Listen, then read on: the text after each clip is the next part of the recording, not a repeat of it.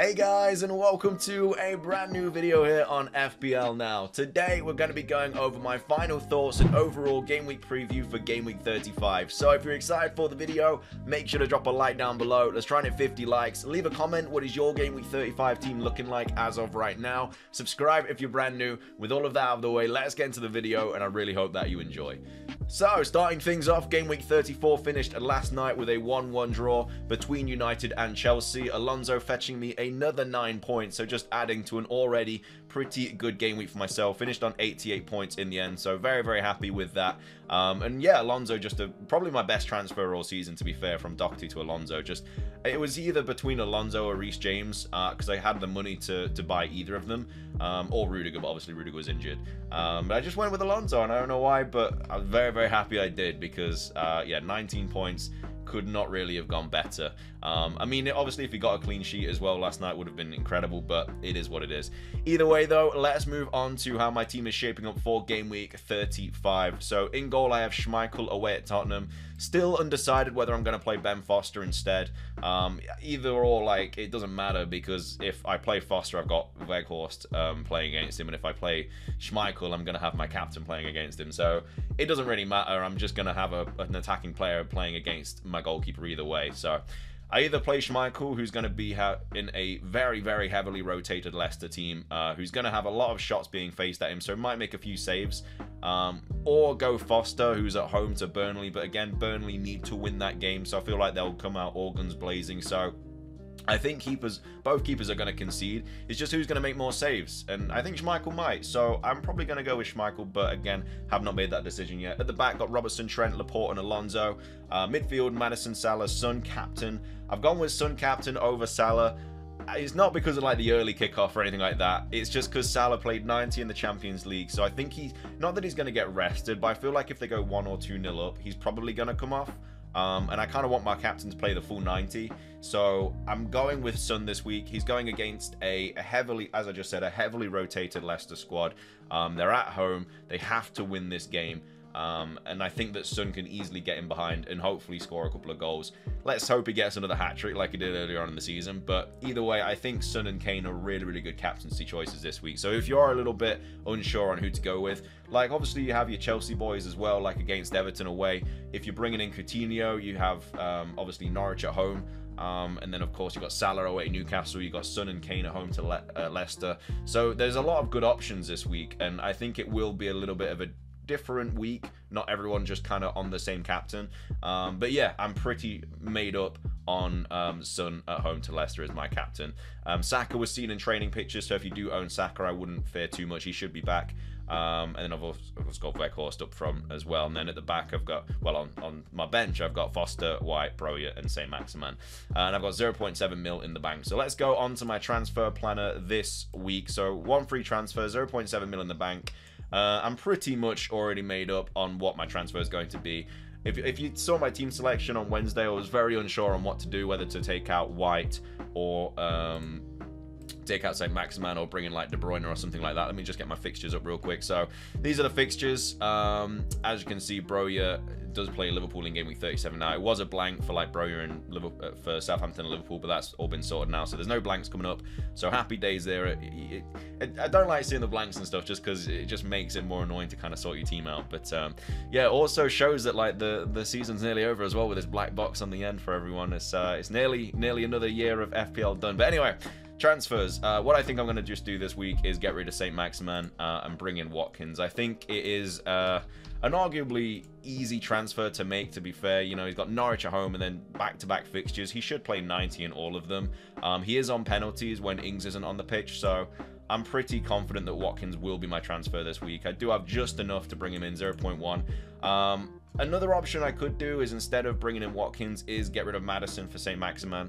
But I really want Maddison for this Everton-Norwich game, as long as he plays both, and then also has another double there as well. So I already have Ramsey, and I don't really want to triple up on Villa either, because after these fixtures, they've got City at the end of the season, and I don't really want 3 Villa players playing City at the end of the season. It's just not something that I want to be dealing with.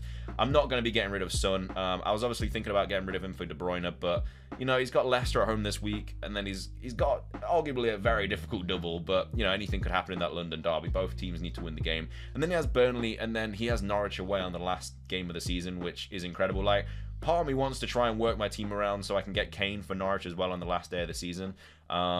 Maybe downgrade someone like Robertson to like a 4-point mil centre back, and then bring in Kane for like Watkins or something. I'm not 100% like decided on that. It's just I kind of want double Spurs for Norwich away on the last game of the season. I think it's definitely going to help if I do that. So I think that's going to be something I do in the long run, but this is going to be my transfer this week for St. Maximin to Watkins. But yeah, I mean, there's not really a lot to talk about this week in terms of like decisions and stuff on what to do. Like, obviously people own Reece James, but after the game last night, I wouldn't even think about selling him. Like, I don't know how he didn't come away with that any returns in that Chelsea game last night. Honestly, he's just such an incredible player. It's ridiculous. Honestly, watching him is insane. Gareth Southgate's going to have some trouble on his hands deciding who to pick. I mean, I think it just gets to the point where you have to play one of them in like right mid and then one of them at right wing back or something like that. I don't even know. But yeah, if you do have Reece James, I wouldn't get rid of him, especially before Everton away. Like, yeah, there are going to be rotations and stuff, but I don't think it's worth getting rid of him.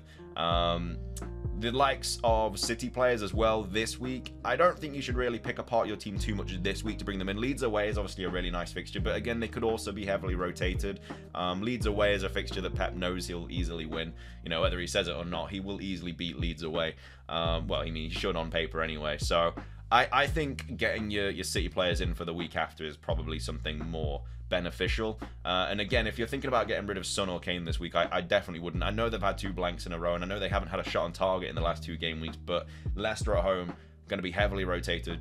I definitely advise against selling any Spurs players this week. I just think this fixture is too good to miss out on. And like I say, a lot of people are going to be captaining Kane and Son this week. Kane's record against Leicester is like 5 games, 5 goals and 2 assists or something like that, and only 1 blank. So I mean, the numbers are there for Kane, and Son can easily run in behind as well, so anything can happen there.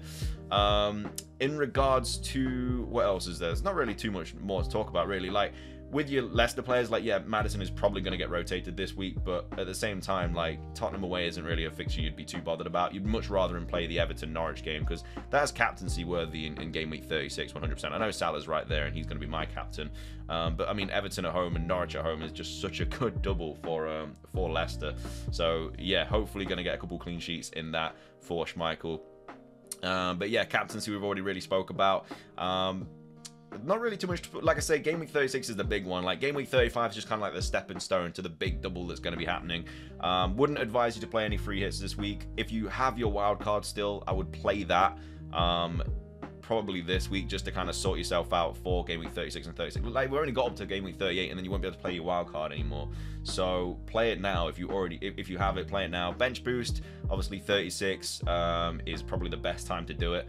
Like, my team is kind of shaping up good for a bench boost, but I've already used it, unfortunately. But I was happy with my bench boost, because it's when like Saka and Lacazette both popped off. I got like 21 points my bench boost, so I'm not like regretting that at all. But yeah, and apart from that, like, there's not really too much else to talk about. I think going big at the back for the remainder of the game weeks is probably the good way as well.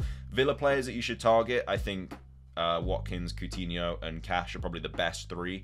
Cash for the clean sheet potential and how much he gets forward. Coutinho, his home form has been ridiculous. Like, I think he averages like 9 points a home game. They're all at home as well, so definitely advise bringing in Coutinho if you do want to get rid of Maddison this week. I could potentially get rid of Maddison as well, but I don't think it's worth it for me personally. I kind of want to keep Maddison for the doubles and stuff. And then Watkins as well, like I say, is on pens when he's in playing. He should play 90 all the time. So yeah, that's basically everything for the final thoughts and just the overall game week preview. Hope you guys enjoyed the video. If you did, make sure to drop a like down below. Leave a comment with your thoughts on your team and everything like that. Any transfers you're thinking of making. Subscribe if you're brand new. It's everything from me, though. Have a fantastic rest of your day. And until next time, peace.